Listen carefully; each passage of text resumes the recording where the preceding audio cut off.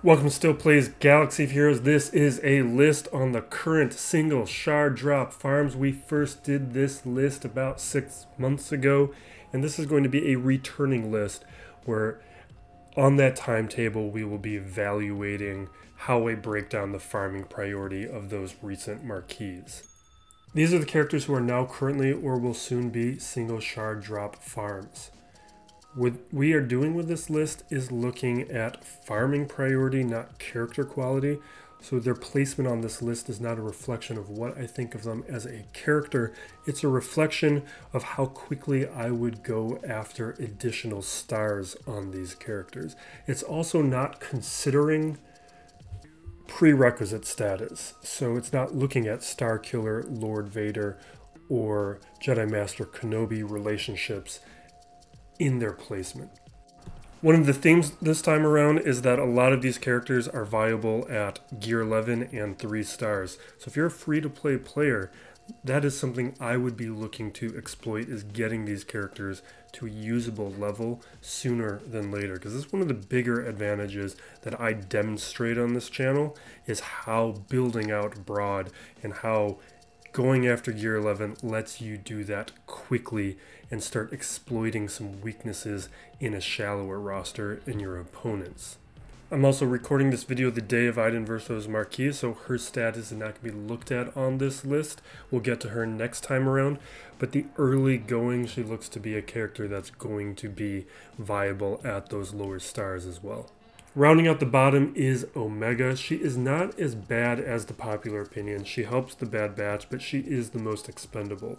She adds a heal, more damage, but she doesn't change the ceiling or raise the floor for the Bad Batch, and that's the big problem to her and why she's deprioritized as a farm, because you can get by with just Tech, Echo, Hunter, and Wrecker.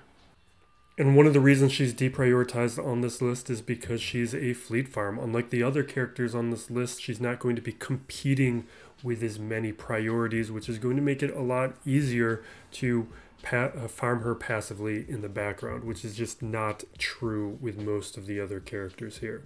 Next up is Darth Talon, a character I'm more bullish on than others, but I've got a Sith bias. Talon is hurt because her Omicron is probably mandatory. It needs to be tested more, but right now it does not look to be an important one to be getting right now. She's boosted on this list because with her ability Sith Cruelty, she shares stats. She's also an attacker, so stars are going to be more important for her in order to do the damage.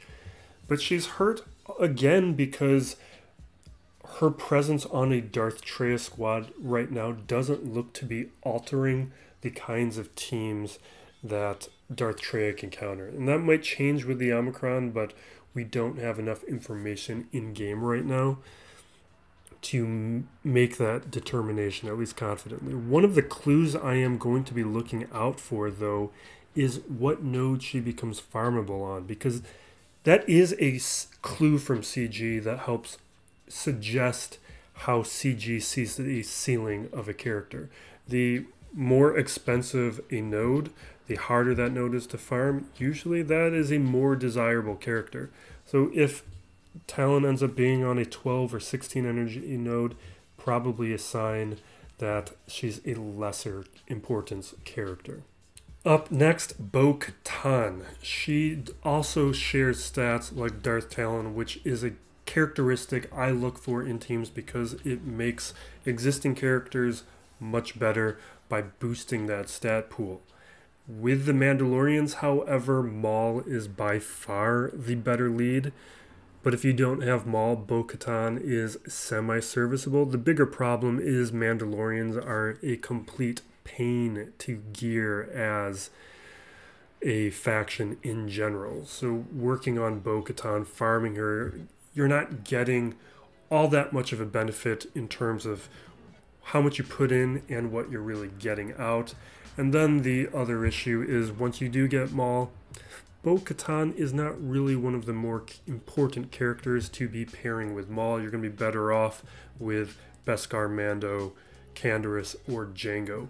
Bo-Katan is still good and serviceable on that squad, but she's not one of the priorities and is not going to be one of the reasons you're winning or losing while you're playing with it. Up next is Dash Rendar. Dash is a great character. The only reason he's this far down on the list is because you can kind of leave him at 3 stars, gear 11, and completely use him. I'm a 7 million GP player. I was using him Grand Arena on defense and getting holds with him regularly. That's without the Omicron and for a couple weeks without the Zeta, and he was still doing that kind of work. If you're free to play, I would take Dash and add him to your bench depth. He's not that bad of a gear for newer characters. The reason he's getting penalized is because a lot of players don't have a smuggler squad, in particular Vandor Chewbacca, readily available. So getting a functional Dash squad may be a little bit more work for most players, although you can get one up and going without too much effort. They're not a particularly hard faction to gear. Next, we've got Tech, the second of the Bad Batch on this list. Tech is further down on this list because the Bad Batch are already good at 3 stars in gear 11. If you put in that investment, even though they're a pain to gear, what you get in return is a squad that can handle lower relic Grievous teams, can handle those Galactic Legend prerequisite filler squads that you see on defense all the time that you shouldn't be using. And they are going to be able to do that at those lower star counts. What you get with the higher stars is more survivability, and they can start beating some of those higher relic Grievous squads, start beating some of those Padme teams. They become better, but that doesn't mean you can't be using them in the meantime or even delaying some of these characters. Tech is in this position because Tech is a character that can die off and you can still win. At number 7 is Kyle Katarn, the biggest question mark on this list. I had to penalize him a little bit because Iden Verso was released today, but the testing is all very new, and the testing on these release days is always at the end use scenario, so it's difficult to know where these intermediary usages of these characters can be evaluated. But Kyle Katarn is still a good character at 3 stars in gear 11. He is already good and usable. I was using him in Grand Arena and getting defense with my Mon Mothma squad. But as an attacker, Katarn is going to benefit a ton from those additional stars. He is a worthy relic. Had Verso not been released today, I probably would have had him higher on this list, and we are still waiting to see what node he is going to become farmable on. Verso just changes what the ceiling of that Mon Mothma squad might end up being, and it raises questions about whether Katarn might have better uses on a Jedi team. We'll see what the future of the game has for us. Mara Jade at number 6, and the theme for this list are just characters who are viable at 3 stars, gear 11. Mara Jade is already awesome at those levels, and I would encourage any player, especially free-to-play players, to add her to your depth. And like Katarn, how she's an attacker, she's going to be benefiting a ton from those additional stars, just scaling up the amount of damage that she's going to be doing and raising the ceiling on the types of squads that she and Palpatine can be countering. Like Katarn, we don't know the node she's going to be farmable on, but that is not going to alter my perception of how I'm going to be prioritizing her farm. Hunter, the next of the Bad Batch, as an attacker, he is going to benefit a lot more than Tech as a support character with those additional stars. It'll be just boosting up the amount of damage. So one of the themes within this list is attackers get a benefit from having those additional stars. But the Bad Batch don't rely on damage to beat teams, which is why Hunter is lower down on the list than the finalists in the other 2 Bad Batch characters. I could be wrong on this placement. We are about 5 or so days from the end of Conquest and players being able to test Fennec with Boba Fett, Scion of Django. But I think it is a safe bet that CG intends for those characters to have a powerful synergy and to be a very desirable squad. Unlike most of the characters on this list, Fennec is not viable at lower stars. At 3 stars, Gear 11, I got very little use out of. At 5 stars is where I started finding that she was contributing to a Beskar Mando squad. She seems to be a character that is intended to unlock her potential at relics. So getting her farm done so that you can pair her with Scion Boba and Beskar Mando is going to be pretty important. Her dynamic as an undersized squad leader that gets stronger with the smaller squad that she is paired with, that is something that is not worth the risk at those lower star counts. In my testing, it was only successful against the weakest of squads, where you're usually not going to see those types of squads, especially now in Grand Arena 2.0. Those were squads I was beating in the pre-GAC 2.0 days. Her full potential is going to be unlocked at 7 stars and relics, which increases her priority for me as a character to farm up and gear up.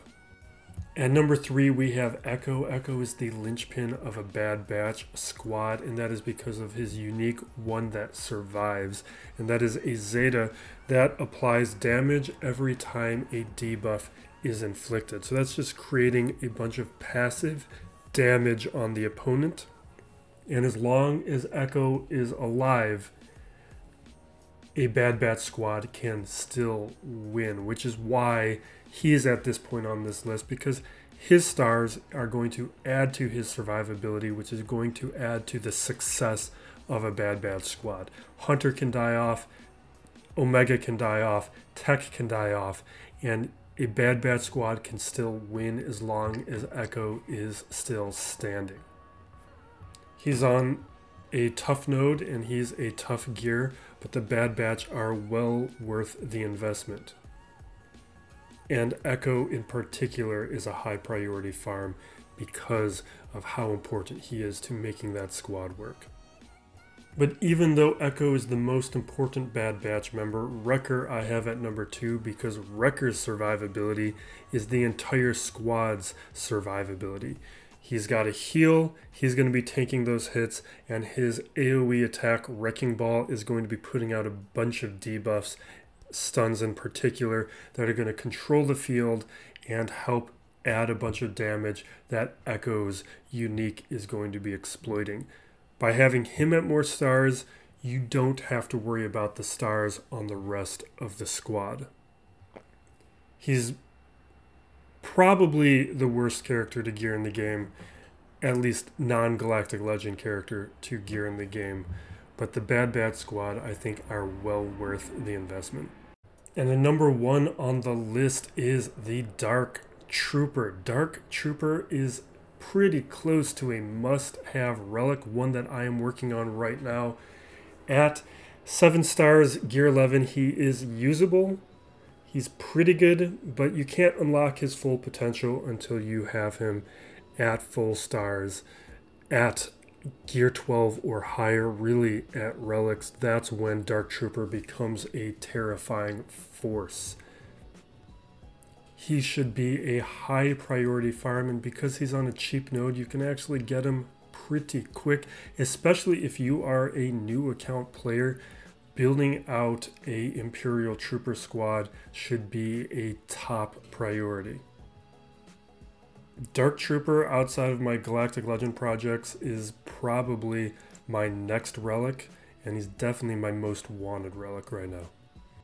This gimmick will return in 6 months. My next video will probably be another gimmick idea that I started last quarter. Thank you for watching. Be safe out there, everyone, and be excellent to each other. This is Still Plays Galaxy of Heroes.